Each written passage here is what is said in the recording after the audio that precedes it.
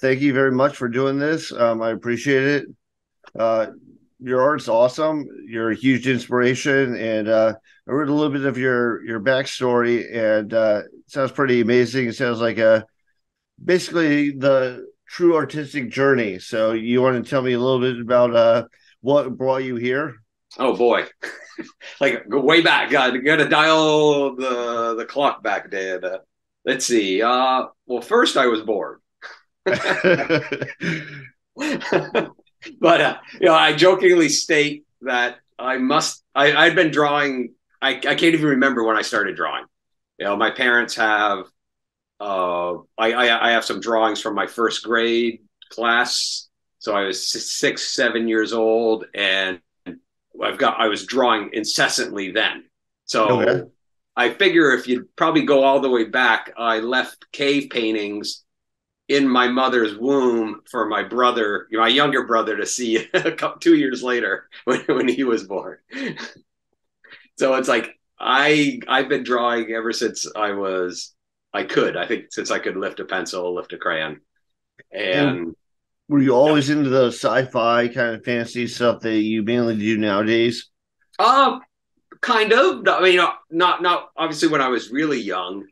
I shouldn't say obviously, but I wasn't really exposed to science fiction per se until the movies really started hitting, like Star Wars. Okay. And I still remember like that was a big break open kind of movie, which threw me into the world of science fiction.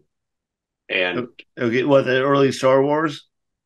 what's that? The early Star Wars, was that what Yeah, it kind of yeah, the broke the movie, yeah, boundary? 1977. Yeah, I first saw it in the drive-in theater, so I had that crappy little speaker that they hang on the window, and that's all the sound comes. No Dolby surround, no, it's just No, it wasn't through the car audio, that's just right. speakers. Yeah.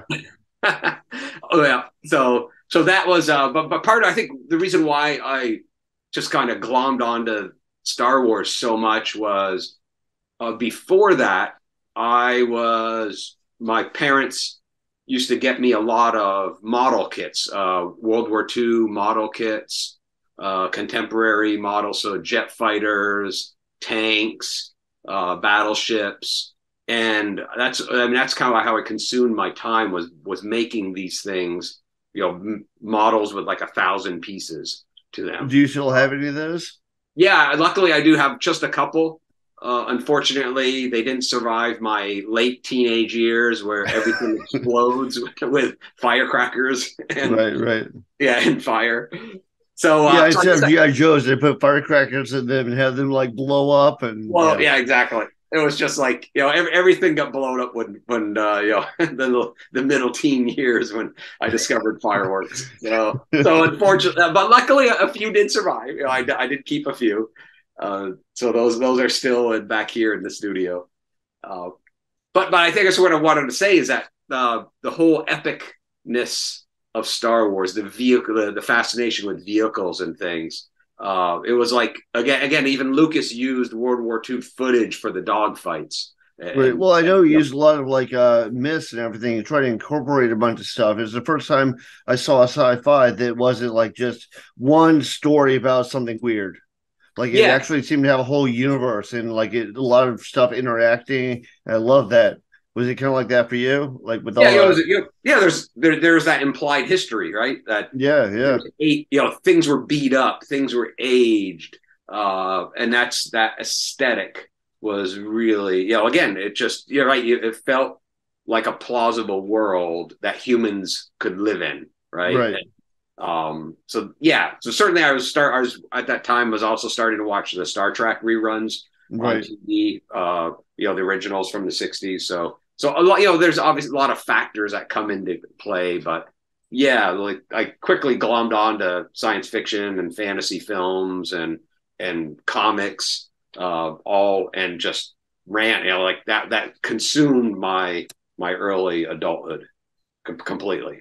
Did you have like a favorite series of comic books or series of books, a series of movies aside from Oh, Star Wars? oh, geez. Well, for comics, certainly. one of the first regular monthlies that I picked up was Conan the Barbarian. Uh, Okay. yeah, John Buscema was the brilliant penciler at the time, and I just loved his Conan. No, I remember stuff. Well, Barry Windsor-Smith, who did Conan later on and went Yep. on to do a bunch of other stuff, he's amazing. I love his stuff. Yeah. That heavily Yeah. inspired me. So, did your Yeah. parents encourage your artistic ambitions? What it certainly, well, I don't know if encouraged. What do you mean, like encouraged me to draw and things, or I think it certainly inspired me to tell stories, but I didn't really, comics or like it's anyone who does comics, it's a whole nother skill set. Uh, Right. right. I mean, being able to draw anatomy, figures, all kinds of basically everything out of your head, after obviously doing research. But as a young artist, I couldn't do that, but I could emulate a little bit of it. So that's so my some of my first early works in my not college, but high school level years was copying and emulating comic When would illustration. that be? Around what era? Like what Oh, years? I guess it was like early '80s. So like 1980 to '85 was my heavy comic book consumption era. I collected everything. Iron Man, Swamp Thing, Superman, Batman, Daredevil, Legion of Superheroes, Thor with Walt Simonson, George Perez doing the Teen Titans. Yeah, he was. I interviewed him a Savage. little while ago. Walt Simonson. He was a huge influence. Like it seemed like that was one of the first times where comics really they weren't just like little drawings. They seemed to jump off the page. They seemed to really tell a story. I know he read a bunch into that. Like he read a bunch of the myths and so on, and tried to incorporate all that into it. So it wasn't just like some guy with the cape running around. It was actually an evolved landscape. Well, I think that there was certainly the '80s saw that, right? Saw a change in storytelling for the superhero characters. Right. Uh, Well, I wanted to be a comic artist. I remember Alan Moore with like Watchmen and like those oh, Swamp right. Things and stuff like Yep. that. That really broke boundaries for me. I was like, wow, this actually seems like an avenue that I could express myself in. Oh, nice. Yeah, yeah. Alan Moore, like, yeah, Swamp Thing was like a psychedelic trip. Like, yeah, like talk about, and it was a mainstream DC comic too, right? And so it was Well, like, here's the funny whoa. thing: it's like it Yeah. was about to be canceled. It was just when Oh, really? like Yeah. before Alan Moore came on board, it was like one issue away from being canceled, and they just kind of lucked out. They're like, "Well, we have this guy Alan Moore. He seems to be a big deal in the UK, and they got this amazing art team. They went to school at they went to school in Jersey at a pretty famous school, it's a Kubert School of Design." And he just lucked out and he had like the best team. It was the best story and they kind of let him get away with everything because it was about to be canceled. They're like, "What do we have to Oh, lose?" wow. So that's why it was so. Yeah, I remember Steve Bissette was one of the illustrators, and is it Veach? Was Rick one of the Beach, other. yeah, yeah. I interviewed Steve Bissette too, and it was pretty much like he said when he looked at the comic page, he just wanted to destroy it. So when he looked at it, like that's why everything like, it's bursting It off. They was. don't have traditional panels or Yeah, anything yeah. like Everything that. was Yeah. fractured, right? That's what I mean by it was like a psychedelic trip, and that's what I loved it. It was like, wow, this is really fascinating because I also love the panels narration, that like Frank Miller was doing with Oh Daredevil. yeah, he was amazing. Yeah, I Yeah, think he was an awesome writer too. yeah. Especially when he got to like the Dark Knight and stuff like that, he really broke out. Oh, right. That was Yeah, another thing where he lucked out. Like just the writer quit or was about to quit, and they're like, "Well, why don't you try it?" He was like, "Job done." yeah. Yeah. So comics are a huge influence on what who I am as an artist to this day. I still, think, in terms of like laying out panels, camera eye, I just kind of like go to the idea of comics as a solution Yeah, your for stuff has real design. dynamism, real sense of motion, like Yeah. Yeah. like odd angles and everything that Right. like makes it seem more alive. Yeah. I know a lot of people when they see your work, they're like, it looked kind of like the old masters, but it's doing like fantasy and sci-fi stuff, which a lot of people loved. Obviously, a lot of people love because you seem to be a very in-demand illustrator. Well, it's part of. I think that I'm a like a mimic. I like to like absorb people's style, like approaches.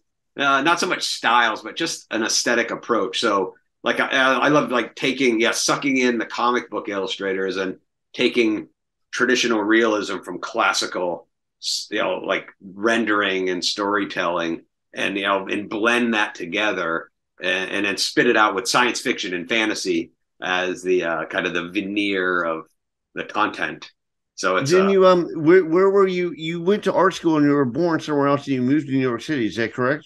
yeah, I was born up in Vermont and went to college first at the kind of the local school, the University of Vermont, and but then eventually found my way, found a place at Syracuse University for the art training, and it was there that I was exposed to a lot of great professional illustrators and artists, visiting artists that were coming up from New York City, and also getting really great training. And I actually was trained not as like a storyteller illustrator, but as a fine artist painter. Right. And yeah, so I took a lot of that aesthetic, deconstruction, analyzing narrative, breaking it down. And again, that's why I love like Steve Bissett. Looking back, even before I had this kind of training, I was, responding positively to these, pushing the limits kind of illustrators. So, yeah. Did you have in mind doing like anything specific, like book covers or Um, movie posters or anything like that? kind of. Actually, I had in mind to be a comic book illustrator. If you actually like, if you like, I don't have like, I actually probably could run over and get something. But like I was part of a comic book club at Syracuse University, and So awesome. Did that still survive? Can people still see your illustrations anywhere? yeah, like I think they're right here. Like, hold on a second, let me go grab them. I'll be right Okay. back. Like, take me 20 seconds. Okay, here we are. So these were comics that we were publishing at Syracuse University as students with the funding from our was it the student council money, basically your student association money.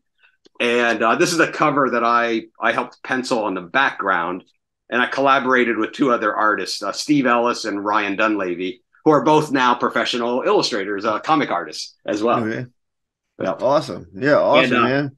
yeah, and then let's see. Then Steve Ellis and I collaborated on my final year at Syracuse, and we did this story, this stuff here. Let me get this up high enough. Yeah, no, awesome, man. Yeah. So this is the stuff that I was doing my final year at Syracuse. Totally inspired by like Jeff Darrow's Hard Boiled and Akira. Okay. Both I love. Yeah, I love Yeah. Jeff's stuff. Yeah. So that's yeah. So when I left Syracuse, my body, like a third of my body of work in my portfolio was comic related. It was Okay. pages. So what moves Characters. you towards more of the oil painting field? Because that's what you're known for. Yeah, but I was, the catch was I was also a really good painter. Right. And the first here, so this is the pathways that probably could have happened, right? Right. So when I showed my portfolio, started showing my portfolio, the first person who kind of gave me a chance was a book cover representative. He Mhm. was an illustrator who, a guy who represented cover illustrators, and he was looking for somebody who could do science fiction and fantasy because he was getting all these new commissions in that genre. That kind And of seems to the path that Frank Frazetta took as well. Like he was a comic illustrator for a yep, while. It's amazing comics, and now he's known for his amazing paintings. amazing paintings. Yeah, but I didn't even have a comics career. Didn't even have a chance. So it was like, that first opportunity to get a job was to do book covers, and that's what I worked for. I made a couple six samples for Sal. Sal Baraka was the guy's name, and he got me the first jobs, and that led to the next job and boom, I was off being a book cover illustrator instead of doing comics.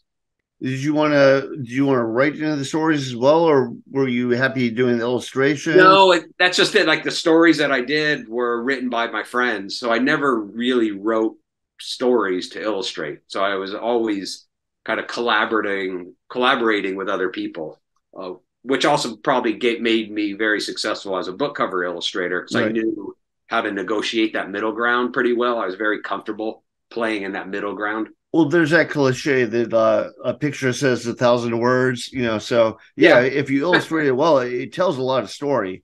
A lot of the comic illustrators they're kind of not given the credit I think they deserve because they really gave the look to it. If they were good illustrators, they gave as much to the story as the actual writer did. yeah, they can be. Yeah, certainly. Like I think comic illustration is certainly getting its recognition more lately. It's just a matter of I think another decade before we start seeing more like a museum show. Like Right, that's what's sad is like comics are one of the greatest art forms of the 20th century, and you don't see it. You walk into Metropolitan Museum, you walk into Museum of Modern Art, and you don't see comic pages on the walls, right? right. They're devoid of them. And so someday, I think someday we'll see those. They'll be Well, it's there. one of those things you got stereotype, like like tattooing or like rock music or anything else. It's like for a long time had to fight away from the stereotypes and the cliches to get where it is now Yeah, to be yeah, respected as an art form. yeah. So, So yeah. so what got you into Lord of the Rings? Because that's what you're really really well known for. Because you do these amazing paintings for Lord of the Rings. No, thanks. Yeah, that Lord of the Rings kicked in just soon after I played Dungeons and Dragons. So it was but I was starting to play D&D, and my older brother Mike was had just read a book for his English class at school, and he said, "Here, you might like this book," and it was The Hobbit. And yeah, I liked it. And I proceeded to read Lord of the Rings, all three of the Fellowship, the Two Towers, the Return of the King, and I just was on a pathway to being an avid fantasy reader after that. Was it So, one of those things where like when I read stuff because I'm an artist and I picture how everything looks. I'm like, well, it should be like this, it should be like this, and like I kind of create a world in my head about what oh, I think what is going on. up? That's the power of Tolkien is that he doesn't describe things. He Right. doesn't get into physical descriptions. Like if you try to find out what Frodo looks like, there's almost nothing. There's mentions of like hairy feet for all hobbits, not Frodo in particular. But the only one description of Frodo is that he has a cleft chin. Okay. That's it. Like there's no other description. There's no descriptions of Merry or Pippin. None of Sam. Like there's emotive things. You can't like Strider is like dressed in brown and green. Or no, I think that was Legolas. And we have no idea what Legolas's hair color was, like what his face structure might be, whether elves had pointy ears. Like none of this. Like Tolkien just doesn't describe this stuff. So as an illustrator, you can run with it. You can just go like, wow, anything is possible. Yeah. So what did you base it like? What was your inspiration for the way things should look? Oh, well, certainly I grew up looking at Alan Lee, John Howe, Ted Nasmith, Michael Garland, David Wenzel. So these are Tim and Greg Hildebrandt, Michael Kaluta. So these are all illustrators that were Mike just Lewis is an amazing talent. I love his stuff, especially on the Shadow. Like I yeah, don't yeah. think I like anybody did the Shadow as well as he did. yeah, more comics, right? And the other illustrators like Ian Miller, who Mhm. did like all this great black and white work. So basically, my point is that the world of Tolkien did not have a set vision. There wasn't anybody that you could say this is what it is the best representation of that. So I remember getting this book, the Tolkien Bestiary, when I was a teenager, and it was edited by David Day, and it had approximately 40 different illustrators who were Okay. interpreting Tolkien's world. and Ian Miller was one of that was in them. Alan Lee was also in there. I think John Howe was too young, so he wasn't actually in that book. But that book set it up so that I felt like my work could be plausible in Tolkien's world because there were, the 40 other people were doing visions of it, stylistically very different, realistic painting, really almost abstract, graphic representations. And so as a young artist, I felt very comfortable playing, making images out of Tolkien's world. Yeah. What gave you the opportunity? Like, what was the first the first chance you had to kind of get into that world and start putting out illustrations? Oh wow. Boy, let's see. I mean, as a professional, it's actually probably my lowest level of quality I've ever done for Tolkien. It's sad. It's like this is the truth. It's the Iron Crown Enterprises was a game company that was publishing a Middle Earth trading card game, kind of like a spin. After Magic: The Gathering took off, so Right. they had the Tolkien license, and they were publishing Middle Earth cards, but the pay was horrible. It was like $150 a card, and they needed stuff really fast. Right. And they had style guides for what they wanted everything to look like. So I did a couple, like maybe a handful of nice cards, and then most of them were really crappy, really bad pieces of art.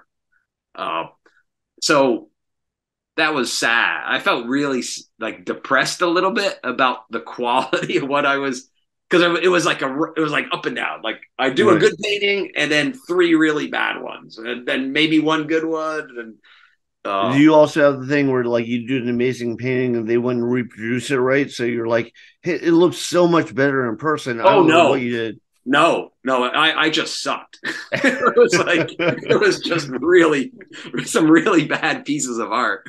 So it was no fault of the publisher really, except for the pay scale. So I didn't really have time. I couldn't spend time on any of these things. Well, I Uh, know a lot of comic artists complain about that, like these like impending schedules where it's like yeah, we need everything right now, and then they constantly edit and revise it, but yeah, not from an artistic perspective, more from a sales perspective. And did you run yeah. into that? Yep. No, that's truly what comics was. And that, my hats off to illustrators who can deliver quality under those kind of deadlines. I mean, it's just super impressive to see what some illustrators can do, some artists can do. And so yeah, but as like when I got those Middle Earth cards, I wasn't really good at managing speed. So I was still like a slow oil painter. And so I had not developed a style that collaborated with speed, the necessary, deliveries of speed. So, but I guess the reason why I want to point that out is that a few years later, I received the commission to do the cover of The Hobbit for David Wenzel's graphic novel. They were republishing that book, Ballantine Books was, and they contacted me about redoing a cover for that. And that's when I pulled out all stops. That's when I like just went full on like Peter Paul Rubens Caravaggio like approach towards Lord of the Rings, and that Oh, literally, I love Caravaggio. I kind of love his yeah, story too. It's like he did all this stuff that like kind of like pissed off everybody, but it was so good they didn't dare get rid of him. yeah, that's right, right, yeah, the way he used really like prostitutes or models who weren't perfectly, I guess approved by the church for Well, and he was gay, and back in the representation. day, that was like a huge thing. Oh, And it like was, he would yeah, often sleep with like his models and stuff, and eventually get chased out of court. And then somebody else hired him because they're like, "Oh, he's so good, he has to work for us." right, yeah, that's a trade-off, right? He was just too good, and doing something different too, right, with his lighting structures. Oh Uh, yeah, he's the inspiration of this day, I think. yeah, he could not be ignored. Yeah, that was it was amazing. So yeah, so Caravaggio is one of those narrative realism illustrator artists that I love to turn to for a bit of tapping into for inspiration. Yeah. Well, I remember, I think I read something about your journey when you first moved to New York, and you didn't get a job immediately. So you're going to a lot of art museums, looking at the famous masters and kind of examining their work. Is that true? Oh, I mean that started. Yeah, that started even before I moved to New York. Being at Syracuse University, I mentioned. They had visiting artists come up to teach, and I then started making trips then to go visit the museums, go visit like what is New York. You hear about it, and Right. go to see gallery shows, and really getting firsthand exposure to original works of art. And that's again my perception of there's one thing to look at a reproduction in a in a book to see a painting. Another thing to see the original work Right. of art, oil painting or acrylic or whatever it was, firsthand. So yeah, that's yeah. My first year here in the city was not quite first year, but when I first moved here, the first 6 7 months, I didn't have like a regular job, and so I was spending time going to the museums, working part time at the Society of Illustrators, and making samples for Sal Baraka. As that's when I was trying to break into that book cover market. Okay. Yeah, I remember I read the Frank Miller Batmans, and I thought that's what New York looked like. And I remember my art teacher saying, if you want to make a career, you have to move to New York. So I moved to New York thinking it was going to be just like Batman. Yeah, I mean it certainly is it's an interesting place, huh? Right. Right. So how long did you live here, or what? Like when? Well, I still live here now, but now Oh, I live out in Long Beach, New York. But okay, I moved further out. to basically the city. I moved to Brooklyn, and I moved to Brooklyn in '98. Okay, And I remember there was a lot more of like a kind of artistic sense. Like I could get lost in the Lower East Side for like the entire day, just looking at stuff, yeah, and right. you can't really do that anymore, I don't think. I think you can. It's just you're looking at different things. There's certainly a grittiness that's still here in New York. Right. It's changed. Like I was just in Manhattan 2 days ago, and it was like, wow, it's not quite, like I don't come in here as much. The the plate, like you don't have to go for art supplies, like Right. right. So I used to go in all the time to Pearl Paint or New York Right. Well, now Central. you just go like online and order Yeah, everything and right. it comes right to your house. Yeah. Yeah, go. I used to go figure drawing down in Soho. Go up to Yeah. the Society of Illustrators like almost like once a month at least, going to see a new show. So yeah, it's like definitely the vibe, but it just might be age. It's just like no, it's probably just age because I think New York still has a lot to offer. It might be, but it seems like they had like I remember they had a bar called the Pharmacy, and it was a pharmacy that they made into a bar, but it still had like the medicine cabinets and everything. So there's Yeah, like lots of like cool stuff and like record stores. You can go downstairs, they have all the used records and stuff like that. yeah, that's true. Some of that, the But I sound like antiquity. an old man if I talk about all this stuff. Like back in my day. Yeah, but it is, you're right. There is some truth to that. Well, it's in a way that was like retail, right? I mean, a lot of these things that you can refer to, like the Strand books Yeah. or like used Well, I remember equipment, that place. I had to right? do an album cover, and I didn't have internet, so I went there and I bought medical books because I had to draw like an autopsy. So I bought all these medical books, so I had reference. Yeah, and that's the Strand up until like maybe about 10 years ago, I really stopped using it as like a go-to resource. Partly because the internet just took over everything. Right. Uh, Well, now you can just put it in Google and you'll find yeah, like right. a million pictures, A everything you million, right? need. But I still love having like behind me, you can probably see the wall of books. Yeah, A lot of those are Strand book purchases there, used books, things that again that in a way they're nice because they also represent usually visuals that most people aren't tapping into. So if you do a Google search, right, it's true. a That's so million true. million other illustrators are doing that too, right? Right. But a book is Like like everyone just that same girl face. yeah, Like, that's right. Yeah. Watch out for that Afghan young woman figure. yeah, Yeah, even the AI is Trump, like knocking down and right. copying that one. And they Yeah, get the trend, like whatever is popular, it's like, well, this girl of this age, she has to have eyebrows like this. yeah, Maybe she has to have an animal on her head. I don't know. That was a thing for a while. Yeah. like it's all trends, Yeah, yeah. and that You fills up want the majority of it. yeah, as an artist, you want to walk the path least taken in some way, right? So so that's in a way that's like part of my illustration career too. Is like when I was getting in here, I saw that people weren't like some of the illustrators in the genre weren't embracing like a classicalism of I could call it that, like the Caravaggio Rubens Right. aesthetic thrown into fantasy and science fiction. So I decided, oh, you know what, that can be a little niche of mine that I can like really carve out, like do a Van Eyck. Like how would Jan Van Eyck or Hieronymus Bosch do science fiction? Yeah, yeah. And No, like that's a good approach. Yeah. tackle Did that. you get some feedback? Like they're like, well, that might be artistic, but commercially, this is what you need to do. Like I No, remember my yeah. first comic book interview, and the editor said, like he looked at my portfolio, he goes, "This might work in art school, but let me tell you what sells." Oh wow. Luckily, no. I had the thing is that I had Sal Baraka as my representative for 8 years, and Okay. so he was really a champion for me. Like he really was supportive. So he and as a buffer as well to like negativity or criticism. So he really helped me, allowed me to grow underneath his wings. So yeah, a big thanks to Sal for giving providing that chance for me to grow. So yeah, I didn't have people telling me like that's not what we want to see. I just I was able to just do it and Yeah, Sal no, that's awesome. yeah. So what do you do now? Do you do mostly covers? Do you do you teach as well, right? Yeah, I'm mostly doing, let's see, probably like a 50-50. Magic the Gathering. I've been Mm-hmm. doing a lot of work with them lately because they're back doing like really good stories and things and giving a little more time on the execution of the works. And then I also do a lot of private commissions and my own personal paintings as well. So, Okay.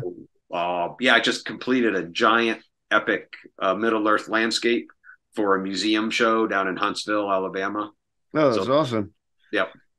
Are you kind of a go-to guy for like certain genres or whatever? Like if somebody does a new sci-fi book and they go, "Oh, you got to talk to Donato. He'll do this amazing painting for you," or for Lord of the Rings or anything like that? Or do you Well, think there are too many people out there at this point? I think there's all. Well, the thing is, I haven't pursued. I should say, I haven't pursued doing a lot of cover work anymore. Okay. In a way, I like if I'm gonna do my stories, like I'm fine doing like Magic the Gathering as stories, but if I want to do something else, I find I have my own like series of ideas, or I want to play in Middle Earth a little more. So I don't. Yeah, I haven't really wanted to do book cover illustration for quite a few years now. Even though I do still want periodically, I do it. I still get commissions here and there, but I'm not pursuing it because I have all this depth of stories that I want to do on my own, even though I'm not writing them. They're there. They're kind of actually up on a wall over here. Well, Like a good picture tells a story. what's that? A Yeah, good picture tells a story. yeah, it Just does. the way Right, you illustrate it tells a story. right, and it's an implied story, Yeah. which is enough to like satisfy me visually and thematically inside a composition. Yeah. Well, I think some of the best stories don't spell out everything, but they kind of give you impressions, and you Right. can kind of fill in what you need.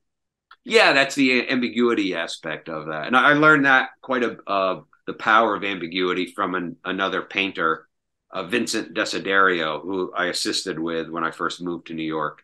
So yeah, I should say, yeah, like while I was trying to break into the industry, I also was apprenticing with Vincent in his studio. He's a very incredible realist painter, oil painter, Okay. fine art world, and his images are all about ambiguity. They're narrative ambiguity with his characters, and so that's something I certainly try to tap into now more so as a kind of more like a fine art science fiction fantasy painter.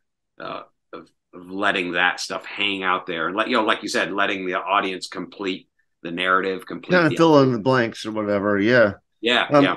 So, did you kind of go in like cycles, like you were doing like Lord of the Rings for a while, and then you're doing this for a while, and you're doing that for a while? Like it seems like you've done pretty much everything. Oh no, it's like I'm juggling. I've always got multiple projects going. Like I've got a Lord of the Rings painting over there. I've got a couple magic cards down at my feet. I've got in my sketchbook a couple of astronaut paintings I want to do. I've got sketches that I'm working on right now for my next robot painting that I'm going to be executing. So, and then I've got a book cover commission and interior illustrations that I need to do for Grim Oak Press. Okay. So all of like that's all that stuff is concurrent. Well, I'm it's just better to be too busy than not busy enough. At yeah least in my experience, you know. yeah and I think that's partly why I try to keep everything in motion and not like I probably could do like 100% all magic cards if I just said, you know what, give me whatever you can and I'll fill up my entire schedule. They probably would feed me that way, but I don't want to like I want to stay diversified. I think all aspects of my work benefit from all the other aspects. You So probably I'm a feel a better little more inspired to do new stuff as yeah, opposed to like, exactly. yeah, Yep. Yeah. So when I get to do a magic card, I'm not feeling burned out. I'm feeling excited about it. Right. right. I'm tapping into these other things. And then I take that excitement and visual world building that magic does, and I can throw that into what I do with my robots. Uh, Okay.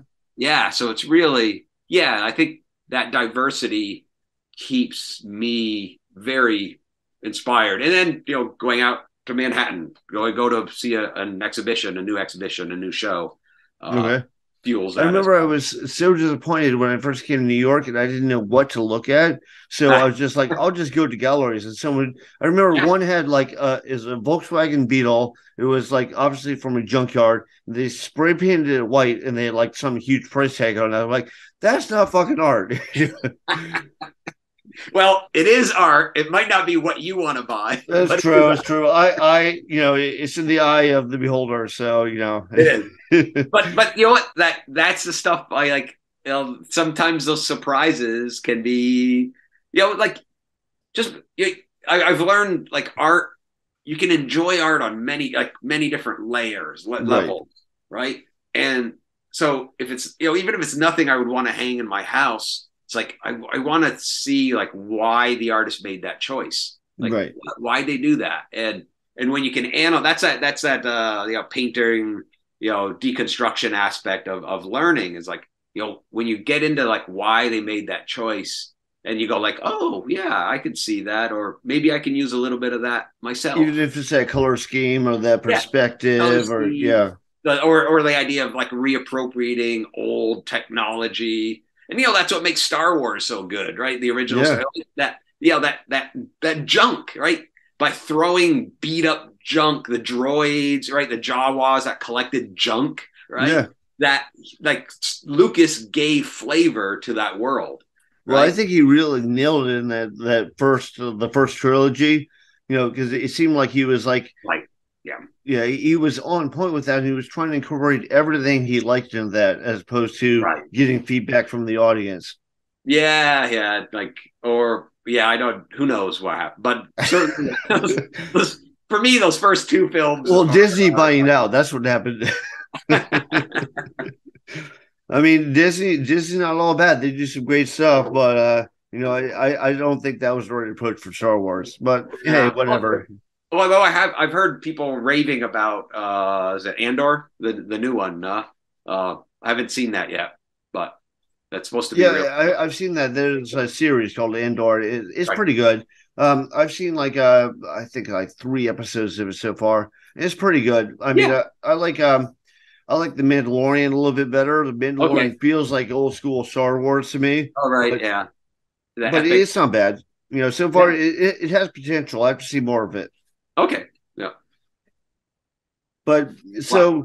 so right now, what you're working on mainly is like pet projects of your own, not necessarily assignments given to you, or like No. you'll kind of pick and choose between assignments depending on how you like it. But you're well known enough so that you have that luxury.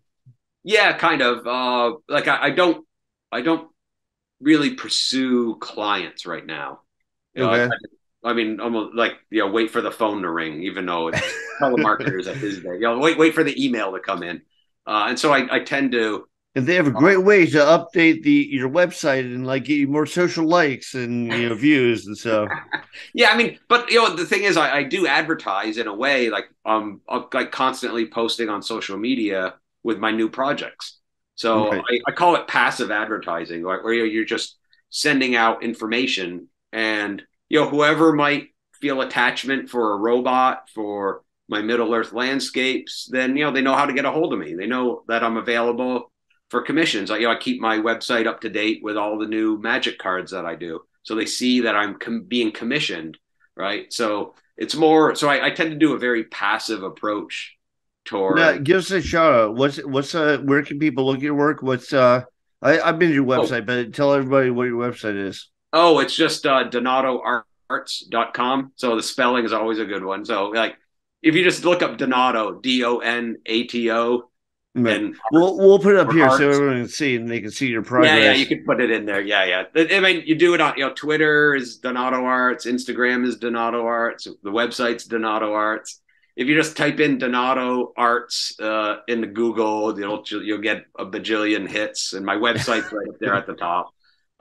So that's what I mean. I feel like I don't have to be too overly proactive at this point in my career to like pursue clients. So I'm really just happy making these other paintings for myself, and then just selling them as fine art. Going to a few events or conventions in each year, Okay. sharing the new pieces and connecting with the. COVID was kind of hard with all the lockdowns. You can't go to conventions. You can't show yourself. Yeah, well, that's changed. That's I went to New York Comic Con just last month, Okay, and awesome. yeah. So that was crowded. It was packed. It was great. It was a great show. Yeah, Yeah, I think people are glad to get out of the house now and see stuff. yeah, Um, yeah, certainly. One thing I really like is like you will show your in progress, like what you do, like how you construct a painting, like you show your Oh, sketches and everything. yeah, And I know that you'll show stuff like this is a sketch for it. This is when I've like kind of like laid the foundation of the coloring, but it's right. not the full piece. And I think you have a little bit different approach than a lot of people do. Like you draw it on paper first. Is that correct?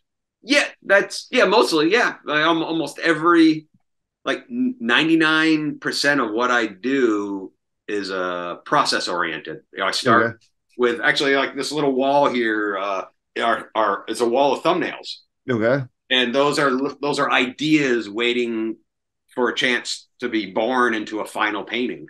Uh, Okay. so every painting I do starts with that foundation, and then I do a little larger drawing, and then I get my models, my references, my background material, whatever I need to fulfill a more complete drawing executed, and Okay. then I add color. So it's like it's comics, right? It's like I'm kidding, but I'm also serious. It's like this is what comic illustrators do. They do a page layout. They do a rough It's design true. It's on a like page, Walter right? Simonson was talking about that. And what he'll do is he'll actually, like, he used to do this. He says he's changed his method a little bit, but Yeah, it's similar, but like with a higher technological edge to it. But he'll take a small illustration, he'll draw little thumbnails, everything. yeah, And, so he captures all the action and the motivation yeah. and the flow Point and of view, everything. the potential story, right? Right, Yeah. and then he'll put it on a projector, and then he'll project it big, and then Ah, he'll sketch on the paper what the projector is blowing up on there, so he gets like the feel and the flow of it, yeah. and then he'll Wow. refine it. So Yep. I thought that was a good approach. No, that's that. I mean, technically we do things just a little differently that I do. We between him and I, but it is the same it's the same conceptual process, right? Thumbnail design, storytelling, then the solidifying of detail and structure, and then color, right, gets added in. And once you've got the balance and movement of your piece laid out, then I mean, some people do work differently, right? And it's not saying that this is the way I don't teach like this is the method that you should use. This is just one way. This is what works for me. And color for me is a like a veneer. It's like a icing on the cake. After you do all this other stuff, then you can Right, add color and like really like jazz it up and really push your like you idea lay down the further. hard work with the illustration, and Right. then from there The you bring pencil. it to life with the color. That's right. Yes. And that's why I jokingly say it's like comics. It's like, the black and white line work, the penciling, the inking, Right. right? That goes the kind of visual development of what comics were back in the 80s and 90s is that's kind of I still do that. That's my logic for image making. I think some people really don't capture that. And I think that's what gives your stuff really that old school feel to it. Like it looks like you're really involved in the process of storytelling, and Yeah. then you colorize it, as opposed to people that are just like, I'll put colors that'll grab your attention, and it doesn't feel as firm. It doesn't feel as realistic. Well, there's different ways to make pictures, right? So certainly, I am an object oriented illustrator, like a wireframer, so to speak. Like I like world building every element, the background, secondary elements, costuming, clothing. Whereas someone who might be more fluid with color is maybe playing on emotional structure or Right. color fluidity and sensibility. So they end up transmitting a different feeling out of their There's work. some It's just people a that different seem kind to of have art. that abstract that just kind of like it seems to like draw out something like to bring something to life in the abstract, and then they put something in the foreground that's more solid, but you can kind of see the background. Even though it's abstract, it still kind of tells a story and makes A the little bit, environment. yeah, right, yeah. It's a different kind of storytelling, right? Yeah, yeah. I mean, I to be, like again, I'm preferencing or examining my preferences is like I like the Hieronymus Bosch of like detail or Jan van Eyck of like detail that's why I like George Perez and John Byrne, right, and like those artists were like or Jeff Duro, right?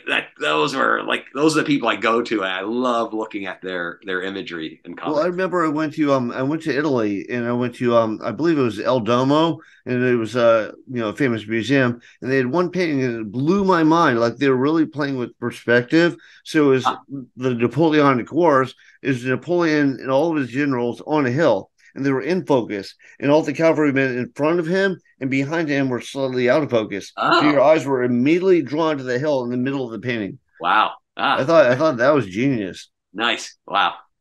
Do you Yeah. play with focus in your paintings at all? Not like that. No, not as like a camera eye technical thing.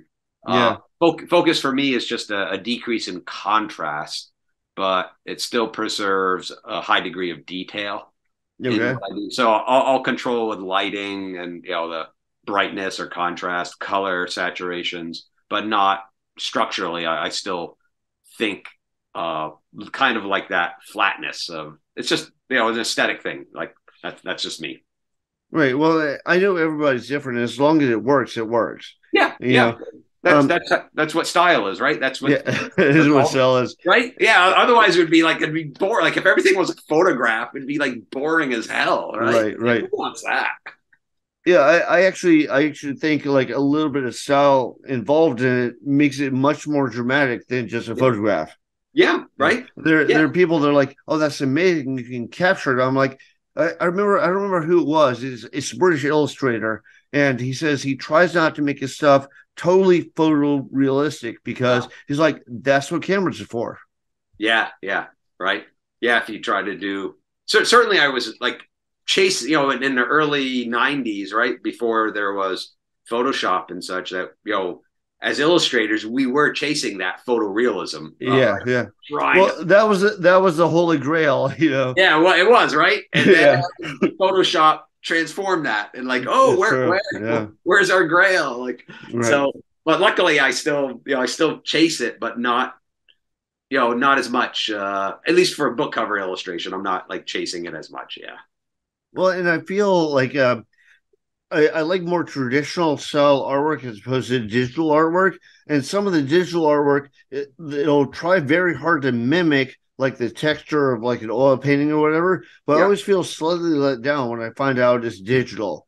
So Ah, it's like it's so much easier, but it's almost like a cop out to make like the blends a little smoother, the white a little brighter, whatever. yeah. It's not quite a cop out. It's a wonderful tool, right? You're being nice about it. it'd be it'd be like, oh wow, because in a way I do like tweak some of my covers for publishing. Like, yeah, let's Right. give it a little punch, but it's mostly because it just I'm aware of like, okay, when it goes to print, you just want a little bit more jazz. But when you see an original painting, sometimes you want more subtlety. Sometimes you don't want it to be so graphic, uh, Right. as an art form. So like I'm happy to not like transform my pieces into really highly graphic paintings just because that's what I think the publisher wants. I'm trying to walk a middle ground with what I'm doing. Well, one thing I've learned is you have to kind of like make the artwork fit what it's going to be applied to. Like Right. if it's a book cover, it's going to have this giant book title on it. It's going to have the Yep. author credit. Yeah, Mike. So you have to Yeah. leave a little space. And you have to move stuff out of the main frame or whatever, just so everything fits. So the end product looks good. Yeah, that's part of like, yeah, right. So that's that is part of being that collaborative process that I talked about, like being a good book cover illustrator, is being sensitive so that you do leave room, you accommodate for those kind of design issues. And that's what I kind of get at is like, if I have a painting that has too much contrast in those areas, yeah, I'll sometimes decrease it down to make it Right. a little easier Well, I for notice also certain you work. paint very large, and when it's shrunk down to print size, it looks almost like a photograph. It But can, like yeah. I remember you did like a sci-fi painting, and it's like a guy in like a astronaut suit, and like his arm is like this, and you see a gleam on it. Would you see it in real life? Like you see like the illustrative spots on it, like All the right. whites and Yeah. stuff like that. But when it shrunk down to book cover size, you're like, it looks like it gleams. It looks like it's Photoshop. Yeah, just just all those little edge, brush strokes, modulations are gone. Yeah, They just blow, and that's part of like trying to be that photorealist, like I mentioned, as right. a book cover illustrator. Yeah. Well, do you do everything a little bit bigger than the size it's going to be published at, or the Oh size yeah, it's going to be 100 always. produced at? Yeah, always. Yeah, I'm usually working 300 to 400% up from Okay. published. So again, this is like hard copy published sizes. So, I mean, yeah, because like so many things are digital now. Uh, like Magic cards. Some of them are just purely digital cards that are coming out. So they don't Right. have a physical representation anymore, even in print. Yeah, like the world is changing. Yeah. Well, I also noticed, I remember, and like, it seems like there's almost a debate in this. Like, some people are like, don't ever use solid black except for like in a couple, minor spots. And some people are like, no, use it all the time. And I remember when I originally do a painting, like, first I would sketch it out, in pencil, but then I would use like watered down black. Well, I'd use serpentine black, but Okay. watered down black to Right. like kind of Okay. illustrate it as like a black and white illustration, and then I bring it up. And I remember maybe it was Patrick Jones was talking about his process, and he uses sepia tone instead of pure Yeah. black. Yeah, so it never goes fully dark, right? He Right, always keeps a certain amount of luminosity right. to what And he's then doing. he only uses a little bit of black on the final product to make some stuff really pop. Yeah. Yeah, and I know I use black all the time here and there, but now like almost never really use it as a pure structure. So Okay. it's never just like 100% black unless I'm really going chasing after something really dark or really really massive. So yeah, I do use very little black in my in my work. That's kind of the illusion of space. Like if even like looking at this photo of me, in Zoom here, right? Like there's like under here, like the It's shadows. black, but not pure black. Yeah, but Yeah. not purely. I would paint that with a bit of a warm glow, right? Right. As like a painter, like if you see it in real life, there's almost no true black unless you're in Right. like a dark cave or really high contrast light structures. Well, I So remember my art teacher was like, he was getting down in painting because he's like, they make the blacks look blacker. They flatten everything out. So, yeah, that's where it really helps to like draw from life. yeah, it does. Yeah, that sensibility, seeing the subtlety of nature and color, edges. Yeah, I used to go life drawing all the time. But I mean, really, like that's in my early part of my career. I'd go probably once, usually about twice a month at least. Sometimes 3 to 4 times, depending on my schedule. So I Right. was going all the time. Yeah. Yeah. Well, I mean, there's always, I feel like you can always learn. Like you'll be 80, Yep. you can still Yep. learn, you know? So you teach right now? Do you teach mainly the art students? Is it a more Oh, advanced program? yeah. I used to teach at the School of Visual Arts for about Hmm. 20 years. That in an undergraduate class there for science Isn't fiction. that where Bern Hogarth is from? I'm not sure. Oh, boy, that would have been a long time ago, right?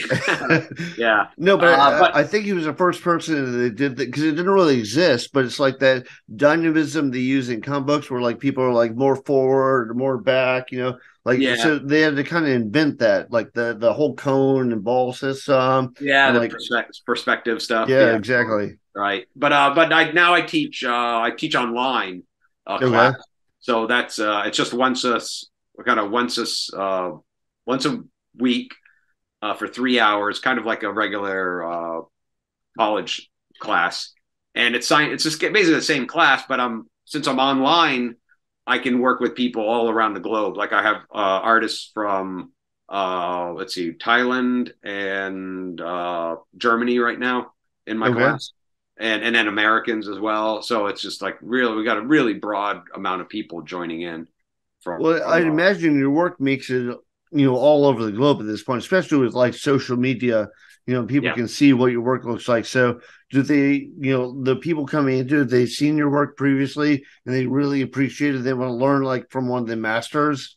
Oh yeah, I mean that's why they're taking a class. It's because it's from me. So and that's why I enjoy. Well, because they're motivated. They want to learn storytelling. They want to learn realism. So it's really nice to get a really super dedicated and focused group of artists together. And it's small. I cap it at 8 people. So it's Okay. not a large classroom. It's really small, very intimate. Lot more discussion and feedback. Well, Um, if people want to get, if they want to get advice and they want to get teaching from you, how would they get a hold of you? How would they find you? Well, that's you can email me. It's on my website. Okay. This class that I teach is with the Smart School, and that's also listed on my website as well. So if you type in the smartschool.com, no, I think it's the Smarter Art School. We'll put a link in We'll find there. it. We'll put it up. Yeah, yeah, Yeah. yeah. But it's like again, I own and there's other artists that teach like Greg Manches, Dan DeSantos, Scott Right. Fisher, Cynthia Shepard, Ray Right. Bonilla. So there's like about 8 of us that teach on like kind of a once a class, once a week kind of session with that. Well, I remember like, I read as well, and I took like it was like a BBC like online course session from Alan Moore, and everything he talks about, you can just like basically watch his like 6 hour video. You Oh know, wow, yeah. I would imagine with an art teacher, he needs to kind of look at your stuff and say, "This is what you're doing wrong. This is what you need to work on." Yeah. Oh yeah. Like the classes I do are they're not recorded. They're all live. They're interactive. I critique. I do workovers digitally. So people will email me files, and I'll even though I'm not a digital illustrator, I'll work on them, talk about Right. color, composition, story. So it's Well, I'd very imagine it would apply. Like you might not know exactly what keyboard button to hit, but yeah. it I'm applies. Yeah. horrible with but it's enough to communicate, right? And it gets Yeah. a point across. So it really helps out the students Well, with that. I remember my art teacher, like one thing that I don't know if you've encountered this, hopefully you haven't, but people would bring stuff in and he would say something about like the anatomy or the light source or something and say, "Oh, well, that's my style." And he's like, "No, if you look at like Picasso, he knew all the rules before he broke them. So you kind of have to know the rules to break them." Yeah, that I think as I yeah, I've learned how to as a teacher, I've seen a lot of different styles. And yeah, it's learning like, okay, what are you trying to do? Right. That's usually what I usually ask the artists and like, okay, this is where it's effective. This is what you can improve on. Certainly because there are quirky drawing styles, Right. right? And that's part of a visual language that an artist can develop. Like Walt Simonson in a way, right? Right. The stylization or Bill Sienkiewicz, right? Doing his Exactly. Yeah, he's a right. huge. I'm a huge fan of his stuff. Or Yeah, like right, Sam Keith, who did like the Max. He right. exaggerated everything, but he definitely has an artistic style. That's right. So there's like right. So it's not about being photo real. It's just being like, what is your intent? How are you trying to Right. communicate? And let's analyze that and let's take a look at it. So I think that again, that's being open to finding like that. Like I mentioned about like fine art. It's even in comic art. Like what is the artist trying to do? How are they trying to communicate? And when you can find that groove or find that essence about the artist, then you can probably enjoy their work better, really, and dive in and really go on that journey with them, with what they're doing. Well, everything I see of yours looks like there's a story behind it. And I always want to, like, even if I do like a straight up painting for like a book cover and they say, do whatever you want, which it doesn't happen enough, but I wish I had more. But they say, do whatever you want. I still try and like tell a story, or at least in my head, I have a story when I do the illustration.